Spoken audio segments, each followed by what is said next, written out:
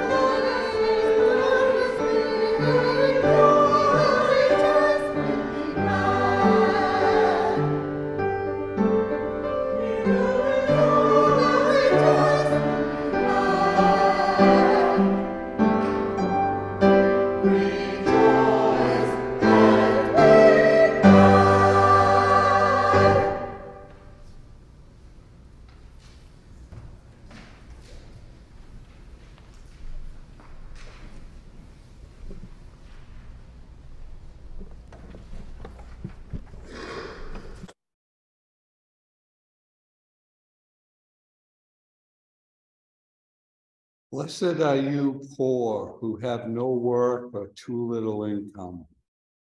God has promised, yours is the kingdom of heaven. Blessed are you who are hungry now. God has promised you shall be filled.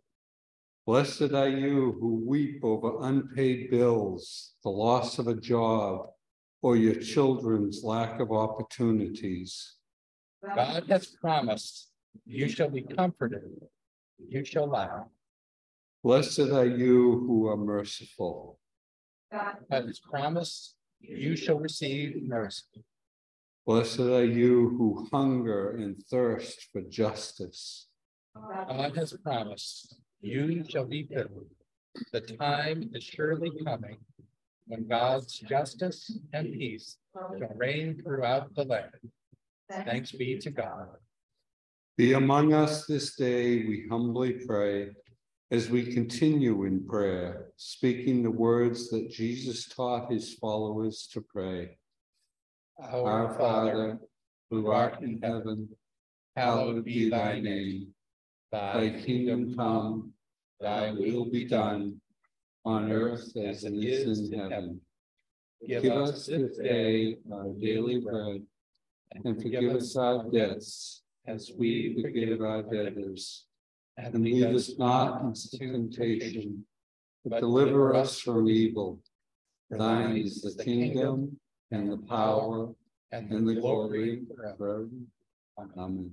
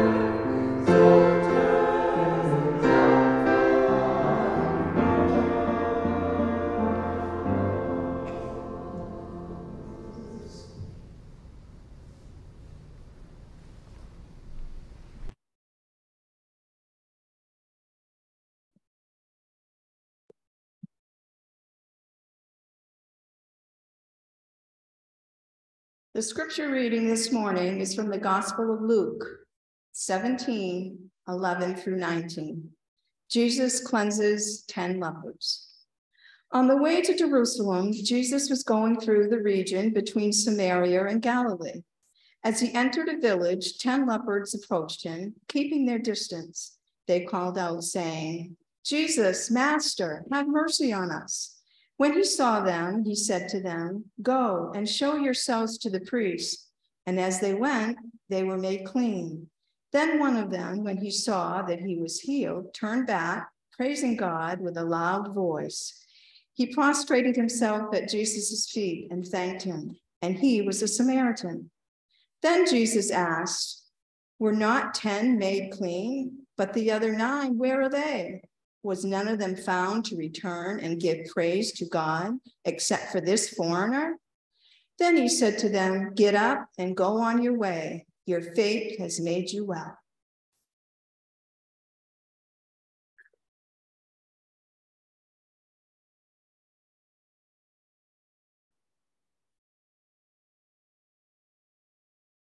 Good morning.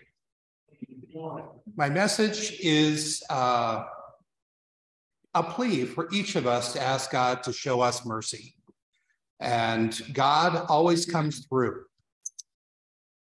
I love this reading because it talks about many things that we as people of faith, as people of the way, should be thinking about with our devotions and our prayers, our service, our gifts, and our commitment to God. Our faith has changed us. Given that Samaria and Galilee, they border each other, there is no region in between them. And all roads lead to Jerusalem. Jesus is on his way there to the cross, and the encounters he has along the way reveal something about the nature of the kingdom he will establish there.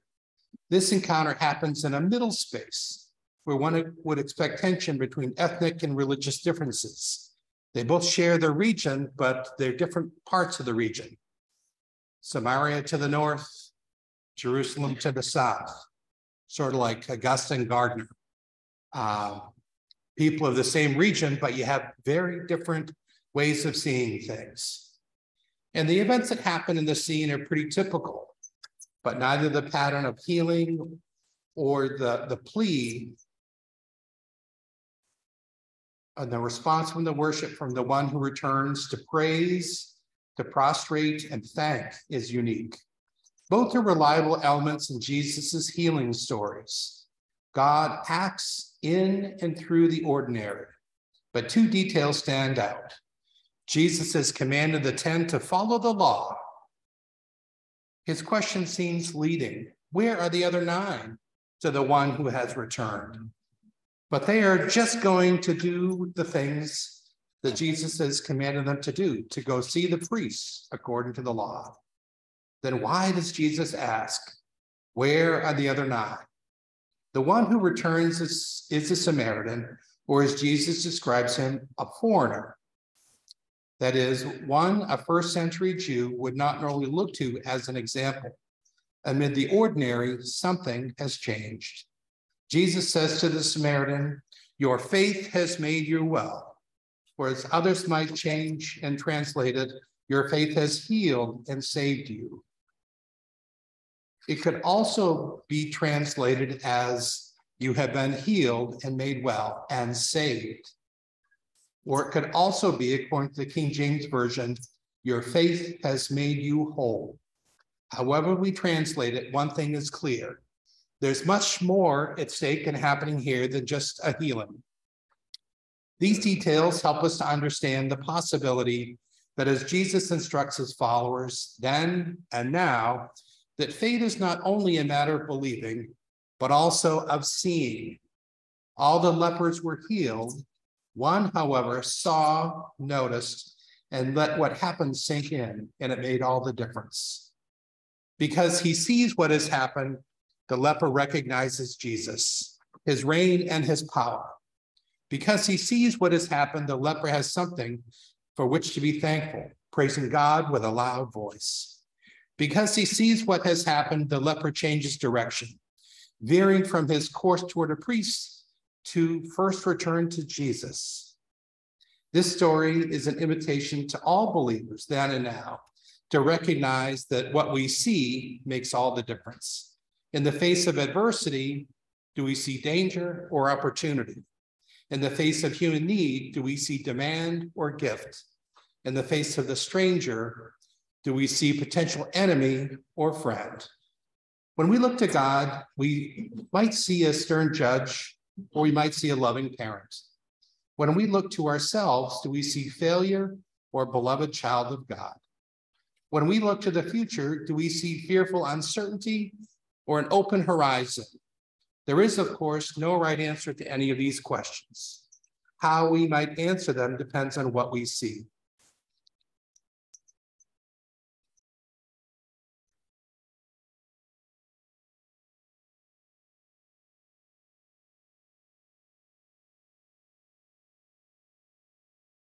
Because he sees what has happened, the leper is not just healed, but is made whole. He is restored. He is drawn back into relationship with God and humanity. In all these ways, he has seen and he has been saved.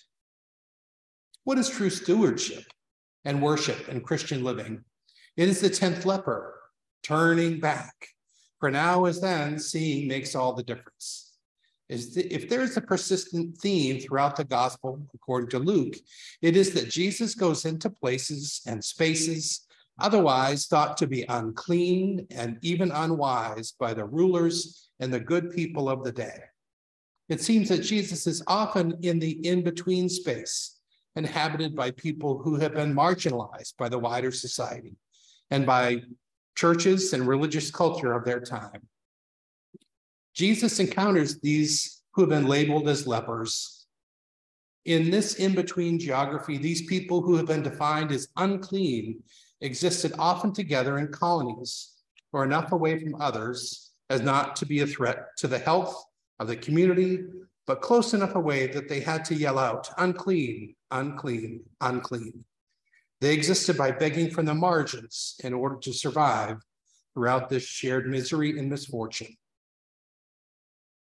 It is into this space that Jesus intentionally travels on his way to Jerusalem, where he will also experience the anguish of separation from those he loves.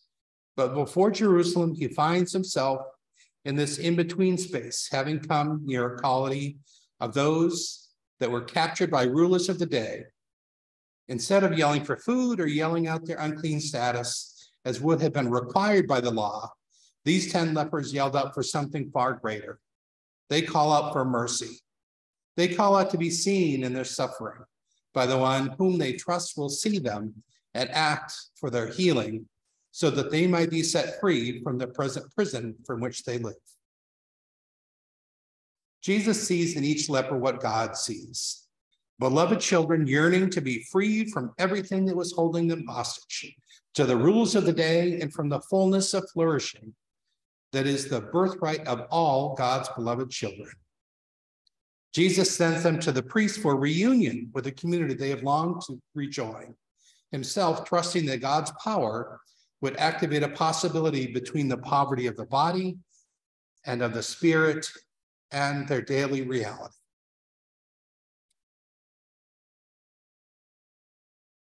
I was reflecting on this reading this week and thinking about our conversations after church last week.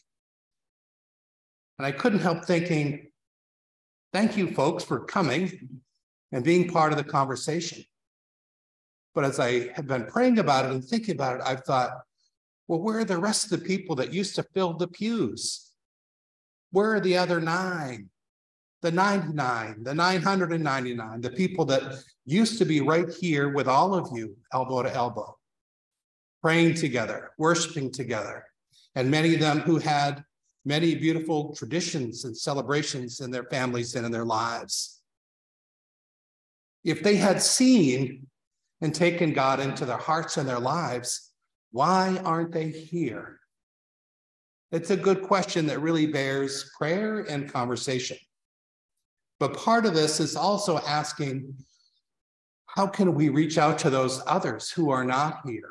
How can we keep connected, whether it's by Zoom or whether it's some other way with phone calls or cards or notes, or as we see people at the grocery store, the post office, to say, you know, we miss you. It's good to see you. How are you? And this busy, hectic life we all live in, it is so important that we take time for each other and take time to check in and say, well, how are you on your journey? And is there something I can do to help? Is there something we can do to help? These are questions that not just this church, but I promise you, the majority of churches in the state of Maine are asking themselves, or should be asking themselves, where are the people that used to be in the pews? And how do we bring more people in? How do we make sure that the church life of Old South is still so vital and so important? So it's not just the one who turns back. Maybe we'll bring in the other 9 or the other 99 or the other folks that used to gain so much by being here, and who I am quite certain over the years have been blessed by wonderful ministers and wonderful people who really change people's lives. This is one of those questions, I've often liked to ask people I've been in conversation with in church, because it really bears revisiting and considering, how has God blessed and changed and saved us? I shared a story, I think a couple months ago, about a gentleman I visited on a visit in the hospital, and he asked me to save him. And my recurring question was, and so how will this change you? How will God blessing your life and touching your life and saving you, what'll be different? Clearly, for the one we read about today, he had to turn back and say, thank you. My God, my life has changed. My life is so much better. I'm no longer going to be shunned in this leper colony. I'm going to be able to be part of the life of the community. These are some pretty dramatic ways that we read about this person who really had his life transformed. But I can tell you, I can stand before you as a witness that my faith has changed my life. The questions we used to ask. I've always been kind of a half glass, half full kind of person my whole life. But truly, as I think about the conversations about the church and what we're trying to accomplish together, I don't focus on the 99. I focus on the ones who are in the pews. I focus on the people that are here and everybody I encounter and everybody I talk to. And so as I asked that gentleman who was at the end of his life in a hospital bed and quite despondent, how would your faith in being saved in your connection with God, how will you live your life differently? And we live in a time when we're all trying to be polite. We're all trying to be careful about the things we say and not to offend folks. And that's important. It's very, very important. But at times, I worry that we sort of hide our faith. We tuck it away as not to infringe on someone else's beliefs or how they live their life. And to be clear, I believe in a big, wide, open tent for all God's children. But at the same time, how are they going to know you're a person of faith? Do you do it by the words you share, by the attention that you give, by the ways that you volunteer and serve others, by the way that you just show up to be with people in their times of need? There's no wrong answer. But like the one who has turned back, he showed up. And I believe that's what God is calling for us today, to think about. How are we going to keep showing up? How are we going to be showing people how God has changed and transformed our lives? I've been a very blessed person long before I really knew and claimed that I was a blessed person. And I'm so deeply thankful that God never gave up on me. It took me a long time to stop just thinking, well, I'll just be a good person, but to connect it with my faith. and to invite God to be the center and the leader of my life. And so the things that I do, I'm constantly asking, well, who is this serving? Is this serving me? Is this serving my neighbors? Is this serving my family? Is this serving God? Who does this serve? And again, most importantly, how does our faith come out to other people? And how do we use that to bless others? It's a big question. It's a big invitation, and it's a great opportunity. As I move to close this message this morning, we are the day before the Indigenous Peoples Day here in Maine. And so I lift that up because, like the Samaritans, there are many people I can think of not that long ago. My family, we were a temporary foster care shelter for a variety of young people. And I can remember some folks that came from the Orono area that were placed with us for a couple of weeks and asking my mom, well, why can't they be with their own parents? What's going on in their own families? So this is roughly 40 years ago. In my own family, that we took in kids that were removed from their families because somebody said, well, it's better to get these kids out of these homes and we'll try to re-educate them and show them a different way of living. But we also removed them from their communities. We removed them from their cultures. And I encourage you, if you have not read about it yet, at the annual conference that's coming up next Saturday for the main conference, they will be talking about there are some initiatives to really recognize the Native people of Maine, to recognize that they should have rights and opportunities to celebrate their culture, to celebrate their history, and most importantly, to have sovereignty over their own land, their own communities, and the people that they're trying to bring to and keep those communities whole. There's a whole lot of history out there about ways that the Native peoples have lost land, have lost control, have been taken advantage of, have been really not been treated well many, many times over the years. But I am proud to stand here before you and say I had written a paper in I think it was 1981, about Senator Edmund Muskie and President Jimmy Carter, the first in the nation to really recognize the Native people of Maine and to try to begin a conversation about restoring some rights and to extend some apologies and to take some ownership for ways that we have not always treated the Native people well.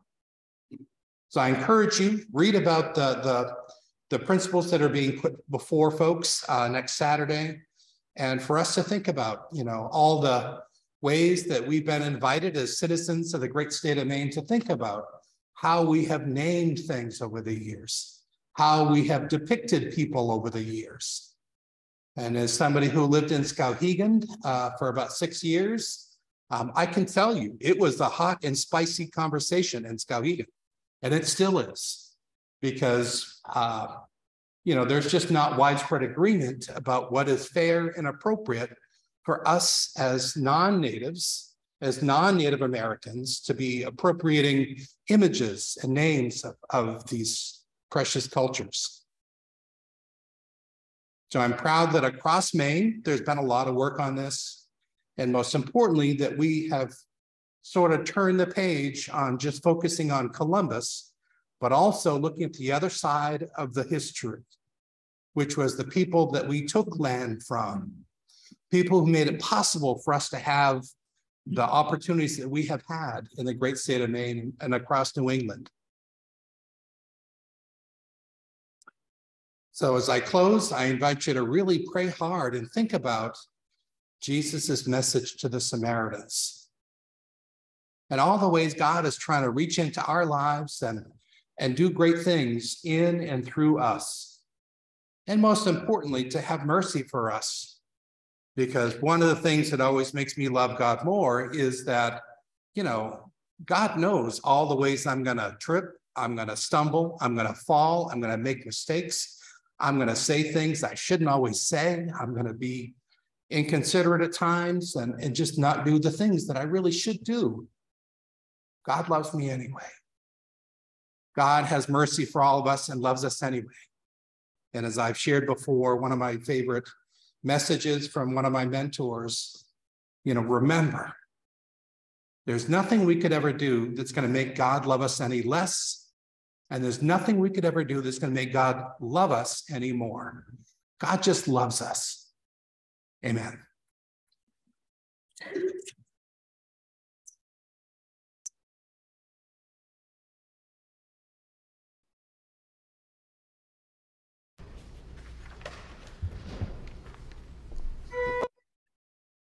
(404).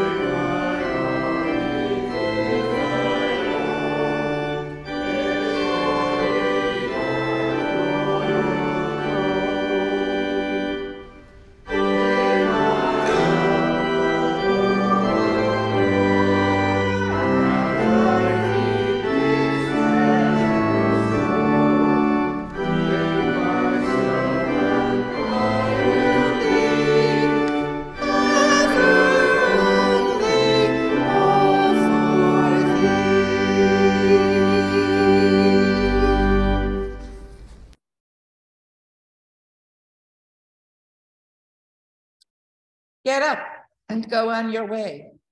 Your faith has made you whole. Faith has great power. It can bring healing to those who believe, healing of the body and healing of the spirit. Our faith can move us to reach out and to share that healing with others. So let us reach out today and all this week with gifts of ourselves and of our treasures through our outreach fund, our gifts to the church, our words and actions as we go about our lives this week.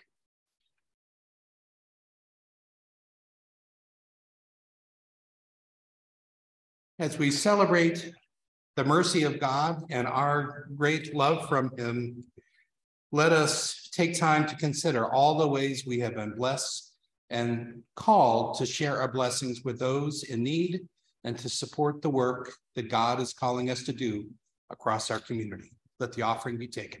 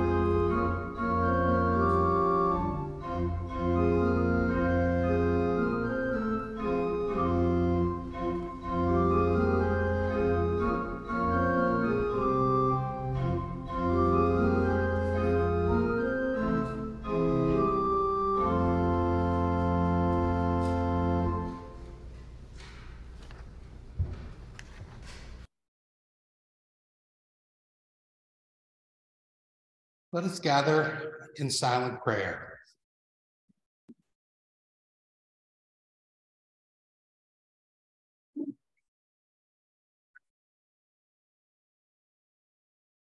I will yield all the hard places of my heart to the softening influence of the Spirit of God. Despite my pride, my pain, and my vanity, I will yield every stubborn bit of this difficult piece of my heart to God until he makes my heart whole, one united with the Holy Spirit.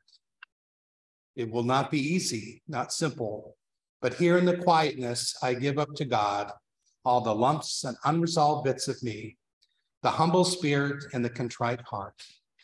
Thou givest to him who seeketh with true devotion. Lord, watch over us and all the prayers that have been lifted before you. We give great thanks for all the blessings we have received. We go forward in faith. Amen.